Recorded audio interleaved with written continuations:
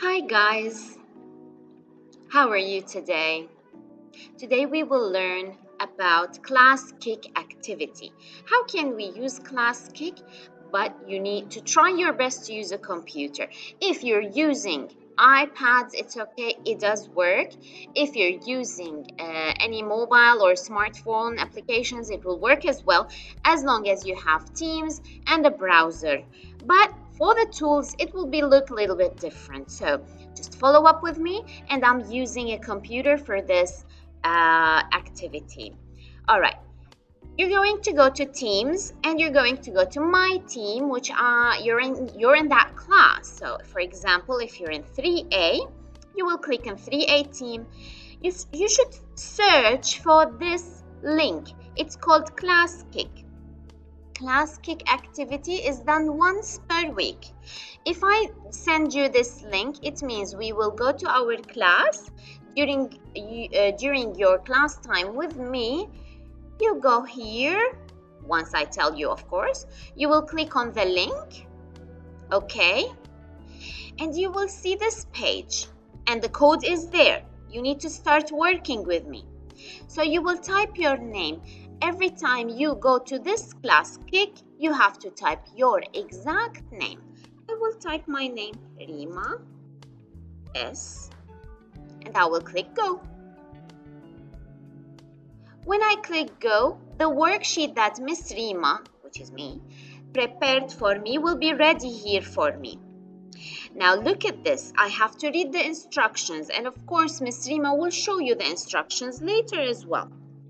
You need to use this tool. You have these tools over here that you can use to send to the teacher. So you need to use this tool because I asked you here also to use it. So use shift key with numbers.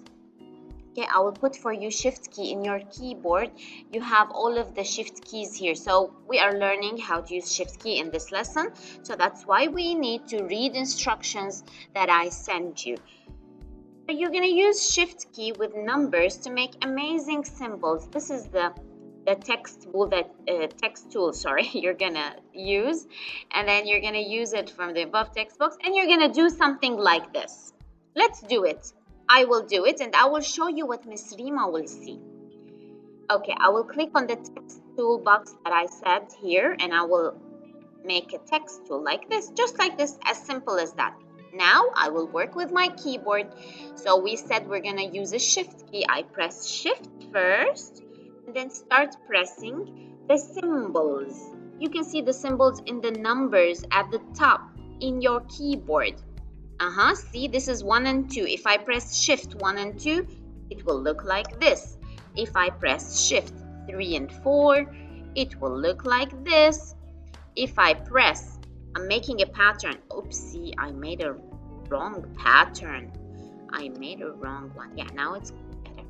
If I press 5 and 6, it will look like this. If I press 7 and 8 with shift, of course, it will look like this. See, I'm doing. If I had a mistake, please use backspace to fix it. So this is another pattern. And this is my last pattern. Now, if you finish this, you're going to tell your teacher, I finished doing my pattern. What do I do next? You can, of course, do another pattern. Let's make another text tool. And I will make another one here. And then I will do patterns like this. 1, 2, 3, 4, 5, 6, 7, 8, 9, 10. 0, I mean. 1, 2, 3, 4, 5, 6, 7, 8, 9, 8. So you've got many ways, and don't forget you can scroll down and up. Now what do Miss Rima see in this moment? Miss Rima will go to the work. Miss Rima will go to the work and we'll see that, oh, Rima is working. And Miss Rima can also open it and check it out. And look, I can see everything. I will give her a sticker. Where are my stickers? Okay, I will give amazing job. So if the student will open it and will see amazing job in his work. So I really hope you enjoyed classkick, and I really hope you enjoy my activities during class. Try to practice this. Even if it's for the first time, you will get used to it and it's going to be fun for you. Thank you very much, guys.